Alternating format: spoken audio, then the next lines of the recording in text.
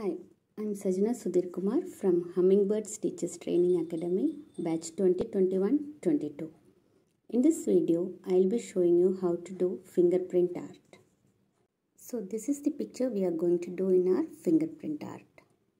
For this activity, we need an A4 sheet paper with the outline of the picture that we are going to do, a pencil, an eraser, a marker or a sketch pen, a tissue paper, poster colors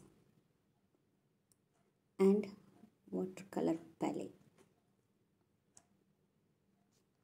Now take a tissue paper and keep aside.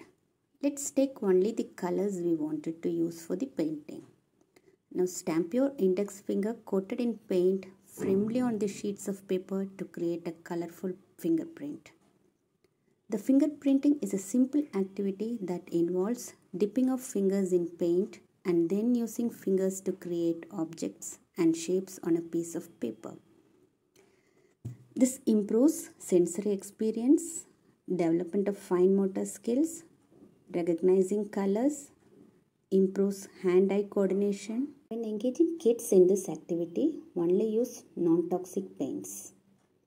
Once done, you can wipe the excess color from your hand.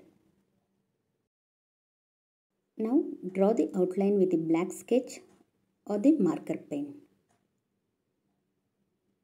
And tada, your fingerprint art is ready. Thank you.